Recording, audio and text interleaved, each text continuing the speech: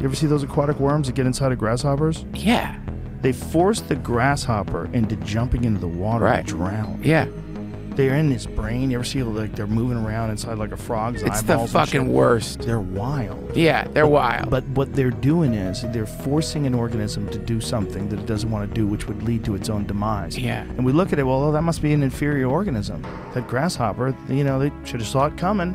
Should have developed antibiotics. Right. Right? And but maybe if you play that out, if that's like a microcosm of reality, and you play that out as far out as you get us and technology.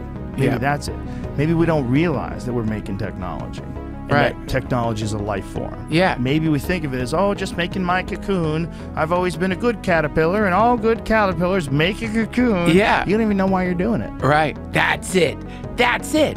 We don't know what we're doing. We're just making it. We're giving birth. And now the baby's starting to talk.